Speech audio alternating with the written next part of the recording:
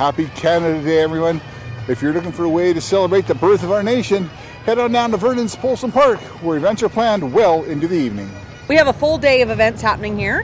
We've already had the Ukrainian dancers happening and the Highlanders, so bagpipers, there they are.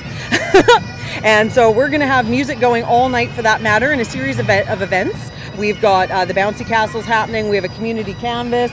We have all the food trucks, of course. We're going to have a spray park. There's skate competitions being hosted by Okanagan Skate Co. And then music's going to go and ramp up for that matter as we get bigger bands in the evening. And it's going to go until 9 o'clock tonight. Perfect, and it's all free. Come down and have a good time. Absolutely, yeah. It's a big free party in the city that we get to throw. I'm so excited. Yeah. For Castanet News, I'm Darren Hanchey in Vernon.